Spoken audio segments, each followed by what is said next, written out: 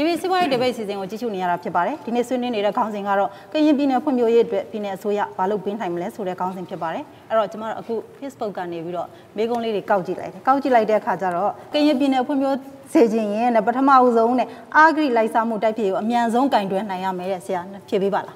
အာဂရိလိုက်စားမှုတွေတော်တော်များနေလားဟုတ်ပါအများကြီးတော့မဟုတ်ပါဘူးကိုရခင်တည်းကနေပြီးတော့ပါလာတဲ့ဥစ္စာတွေပေါ့နော်ဒါပေမဲ့ကျွန်တော်တို့ဒါတော့အစင်လာဖြစ်နေပြီဒ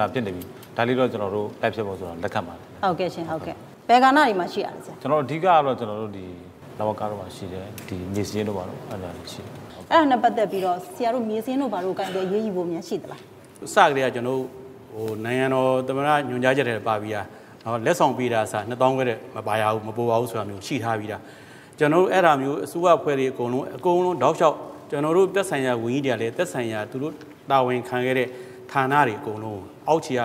ဟိုဝန်ထမ်းတွေအကုန်လုံးခေါ်ပြီးတော့ရှင်းပြပြီးတာပါမလုံးနဲ့လုံးလို့ရှိလို့ရှိရင်လည်းအန်ရရှိတယ်ဌာနလည်းသိခါကြမယ်အခုသမ္မတကြီးကတော့တက်လာပြီးစပြီးတော့ကင်တွယ်ဆောင်ရွက်နေတယ်ကရင်ပြည်နယ်မှာရှိပြီလားဆရာကျွန်တော်ကရင်ပြည်နယ်မှာတော့မရှိသေးပါဘူးဟုတ်ကဲ့ရှင်ရှိပါဟုတ်ကဲ့ရှင်ဟုတ်ကဲ့ကိုတိုက်ဘာပြောမလဲမသိဘူးဒေတာတိုးတက်ဖို့တခုဆိုလို့ရှိရင်တော့ဒေတာကနေအားလုံးရဲ့အတန်ကိုနားထောင်ဖို့အတွက်ဒေတာအစိုးရအနေနဲ့နံပါတ်1ချက်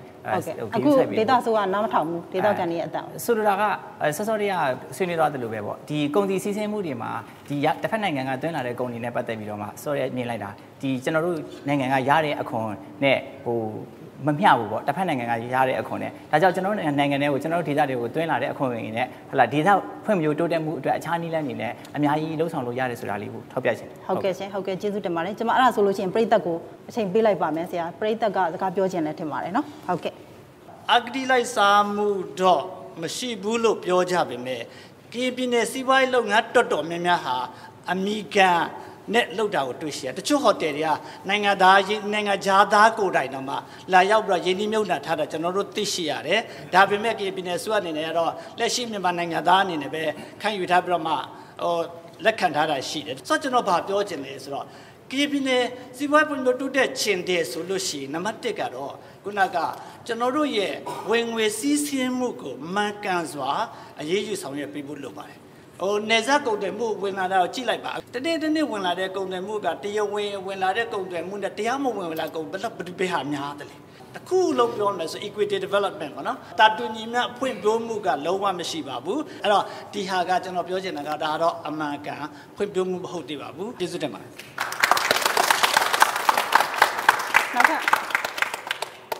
တကယ်လောက်နေတဲ့လျှက်စစ်တအားတွေကိုဝင်းကြီးကိုယ်တိုင်စီကြီးကြပ်မှုတွေရှိခဲ့သလားရှိခဲ့တယ်ဆိုရင်2014-15ဘတ်ဂျက်ကဒီမှာလှုပ်ထားတဲ့ပိုင်ကြုံလိုင်းမှာအလဲမဲ KB ဒါအလိုင်းယခုချိန်ထိမပြီးစည်းသေးတာကဝန်ကြီးရဲ့ကြီးကြပ်မှုမရှိလို့လားဆိုတဲ့ဘေးကွန်းလေးတစ်ခုပါနောက်တစ်ခုကမြောက်ဒီမှာမိကိစ္စတွေဖြစ်နေပါတယ်မြောက်ဒီမိကိစ္စဒီပထမဒေါ်သင်းသင်းမြတ်ကနေမှတိုင်းရင်းသားအစုအဖွဲ့၄ဘွဲ့ကိုပေးထားခဲ့ပါတယ်တစ်နှစ်ကျော်ပါပြီအခုမြောက်ဒီမိကပြတ်တလဲငတ်တလဲမြောက်ဒီသားတွေရဲ့ order တကြံကြံကြားနေရပါတယ်အဲ့ဒီပေါ်မှာကစာချုပ်ချုပ်စဉ်ကာလမှာဝင်ကြီးတို့ရဲ့စာချုပ်ရဲ့ဗြိဉ္ဉ်ပေါ်တိုင်းကိုဝင်ကြီးတို့အရေးယူမှုရှိခဲ့ပါသလားရှိခဲ့တယ်ဆိုရင်ဘလို့အရေးယူမှုရှိခဲ့တယ်လဲဒါလေးတစ်ခုပါနောက်တစ်ခုကလွတ်တော်ကိုယ်လေကြီးကိုကျွန်တော်မေးပါမယ်ကျွန်တော်အလောက်ကိုင်ခွင့်လားကျွန်တော်တို့ကရင်ပြည်နယ်အတိုင်းအတာနဲ့မြန်မာတိုင်းနိုင်ငံလုံးအတိုင်းအတာနဲ့ဝယ်ရတဲ့လူငယ်တွေကအချိန်ပိုင်းအလုပ်အတွက်စနစ်တကျဆွဲထားတဲ့ဥပဒေတွေဆွဲပြီးပြီလားဟုတ်ကဲ့အဲ့တော့ဝင်းကြီးလည်းဖြေရမယ်ဟုတ်ကဲ့ဒီဘက်ကလွှတ်တော်ပိုင်းကလည်းဖြေရမယ်နည်းလောက်ဖြေပေးပါပိုင်ကြုံကို17 KB လိုင်းဆွဲတဲ့ကိစ္စနဲ့ပတ်သက်ပြီးတော့လုပ်ငန်းရဲ့ကျွမ်းကျင်မှုအားနည်းတာကြောင့်လုပ်ငန်းကဒီတပိုင်းတစ်စဖြစ်နေပါတယ်ဒါကိုပြည်နယ်လျှက်စစ်အင်ဂျင်နီယာနဲ့သက်ဆိုင်ရာမြို့နယ်လျှက်စစ်အင်ဂျင်နီယာရနေကိုပူးပေါင်းပြီးတော့အများဆုံးပြီးဆောင်ရွက်နေတယ်နောက်ဒုတိယကကျွန်တော်မြောက်ရီအဲ့မှာစာချုပ်ချုပ်တဲ့အခါမှာဆိုလို့ရှိရင်လေ PA ကနေပြီးတော့ဓာတ်ယူတဲ့အတွက်ကြောင့်လို့ PA ကဓာတ်ရရှိကိစ္စကိုကြိုးစားဆောင်ရွက်ရမယ်ဆိုတာမျိုးထည့်ပါရှိပါတယ်ပြီးခဲ့တဲ့ဧပြီလ9ရက်နေ့မှစပြီးမှ2 megawatt ထပ်ပြီးတိုးရပါတယ်အခုချိန်မှာမြောက်ရီမှာမီးပြတ်တာမရှိပါဘူးဟုတ်ကဲ့ပါဟုတ်ကျေးဇူးတင်ပါတယ်အဲ့တော့လွှတ်တော်ပိုင်းကအခုနည်းနည်းလောက်ဖြည့်ပေးပါအချိန်ပိုင်းဥပဒေကြတော့ကျွန်တော်တို့ဒီပြည်နယ်လွှတ်တော်ကဒီပြည်အောင်စုကျွန်တော်တို့လည်းပြည်နယ်နဲ့လွှတ်တော်မှာဥပဒေပြုတဲ့ခန်းကဏ္ဍတွေကခွဲခြားတာတွေရှိတယ်ပေါ့နော်ခုနကသူပြောတဲ့ဒီအလုသမားဥပဒေကြတော့ကျွန်တော်ပြည်နယ်မှာဒါတွေကပြဋ္ဌာန်းလို့မရဘူးဒါကျွန်တော်တို့ဖွဲ့စည်းပုံအခြေခံဥပဒေကကျွန်တော်တို့ကန့်တတ်တာဒါပေမဲ့လိုအပ်ရင်ကျွန်တော်တို့ကဒီပြည်အောင်ခုနကသူပြောသလိုပြည်အောင်စုလွှတ်တော်ကဖွဲ့တယ်လည်းကျွန်တော်တို့တင်ဆရာတို့ကနေတဆင့်တင်ပြလို့တော့ရတယ်ဟုတ်ကဲ့ရပါတယ်ခင်ဗျဟုတ်ကဲ့ရှင်ဟုတ်ကဲ့ကျေးဇူးတင်ပါတယ်ဟုတ်ကဲ့ ခုနဝန်ကြီးပြောသွားတဲ့နောက်ရီမီးမပြတ်တော့ဘူးဆိုတဲ့အပိုင်းပေါ့အဲ့ဒီအပိုင်းကျွန်တော်တကြံတွဲမှာပြည်တော်စုလွတ်တော်နာဂကြီးလာခဲ့တယ်လူလူတွေးဆုံပွဲလုပ်ခဲ့တယ်ရွှေမြစ်တော်အိမ်ဘက်ကနေပြီးတော့2မန်ကာဝက်ကိုတိုးပြီးဝယ်ထားပါတယ်ဆိုတဲ့အပိုင်းအဲ့တော့ဒီအပိုင်းကိုကျွန်တော်ကလက်ခံပါတယ်သို့တော့ပြည်တော်စုလွတ်တော်နာဂကြီးရှိတဲ့အချိန်မှာမြောက်ရီမီးလုံးဝမပြတ်ပါဘူးပြည်တော်စုလွတ်တော်နာဂကြီးပြန်သွားပြီးနောက်မှာတော့လက်ရှိအချိန်ထိအရင်လောက်ကြီးမဟုတ်တော့မှအရင်လောက်နီးနီးနော် 90% လောက်ပြတ်နေသေးပါပဲဒါကိုကျွန်တော်မြောက်ရီမှာအခြေစိုက်နေထိုင်လက်သူတယောက်အနေနဲ့ပြည်သူတယောက်အနေနဲ့ဒါလက်တွေ့သိရှိရတော့အဲ့ဒီအတွက်ဝန်ကြီးအနေနဲ့ဒီပြတ်နေတာကြီးကိုပြည်တော်စုလွတ်တော်နာဂကြီးလာတော့ကဲ့သို့တစ်မျိုးလုံးလင်းဖို့အတွက်ဘယ်လိုများညွှန်ကြားဆောင်ရွက်ပေးမယ်ဆိုတဲ့အပိုင်းလေးကိုကျွန်တော်မေးမြန်းလိုပါတယ်ဗျဝင်ဖြစ်ပေးမလားထိုင်းနိုင်ငံရဲ့ဓာတ်စနစ်ကနေပြီးတော့မြောက်ရီမြို့ကိုကျွန်တော်ဓာတ်ပေးတာဖြစ်ပါတယ်နိုင်ငံတော်ကလည်းမြောက်ရီကိုနိုင်ငံတော်ဓာတ်စနစ်ကနေပေးဖို့ဆိုတော့230 kV ဓာတ်လိုင်းနော်55မိုင်မော်လမြိုင်ကနေဆွဲပြီးတော့55မိုင်မော်လမြိုင်ဆွဲပြီးပေးထားရှိပါတယ်ဓာတ်ခွဲုံဆောက်မှုကတော့ကျွန်တော်တို့က90%တော့ပြီးပါပြီဓာတ်လိုင်းတိဆောက်မှုကတော့85%တော့ပြီးပါပြီ2018-19ဘန်တိုင်းနှစ်မှာအပီးဆောင်ရွက်ပြောကြမြောက်ရီကိုကျွန်တော်တို့မြန်မာနိုင်ငံဓာတ်စနစ်နဲ့ပြီးမှဖြစ်ပါတယ်ဟုတ်ကဲ့ပါကျေးဇူးတင်ပါတယ်အဲ့ဒါဆိုလို့ရှိရင်ကျွန်တော်တို့တတိယပိုင်းကိုဆက်ပြီးတော့ဆွေးနွေးပါမယ်အခုဒါသဘောထားအမြင်တချို့မေးမြန်းထားတာရှိပါတယ်အဲ့ဒါကိုနားဆင်ကြည့်အောင်ပါရေပူရအဖြစ်တော့ကရင်ပြည်နယ်မှာ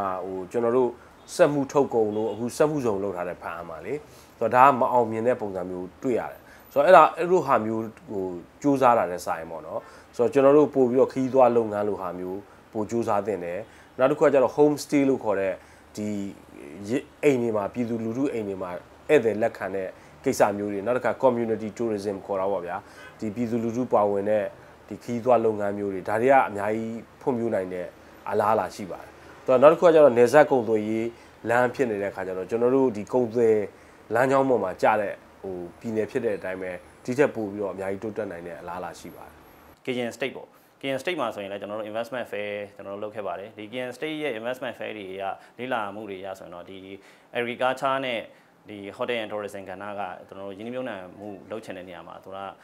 အလားအလာအများဆုံးရှိကြောင်းဒါကျွန်တော်တို့တွေ့ရှိခဲ့ရပါတယ်နောက်မှာကျွန်တော်ဆက်လိုက်တာတော့ဒါ manufacturing ရယ်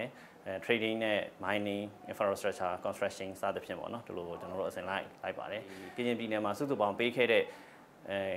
ယင်းနှမြုံနှံမှုတွေတွေကိုကျွန်တော်ပြောရမယ်ဆိုရင်တော့နိုင်ငံခြားစုစုပေါင်းယင်းနှမြုံနှံမှုဒီနိုင်ငံခြားမှာဆိုရင်တော့ကျွန်တော်တို့3ခုရှိပြီးတော့ American dollar 123တန်းကျွန်တော်တို့ရှိပါတယ်မြန်မာ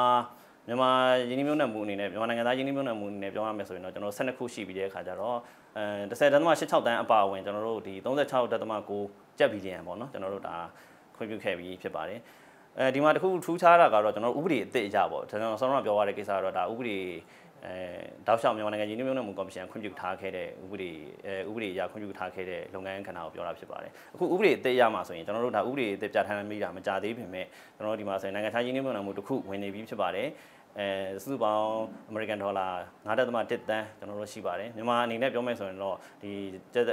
4.2 ကျပ်ဘီလီယံကျွန်တော်တို့ဒါဝင်ရောက်ထားပြီးဖြစ်ပါတယ်ခင်ဗျ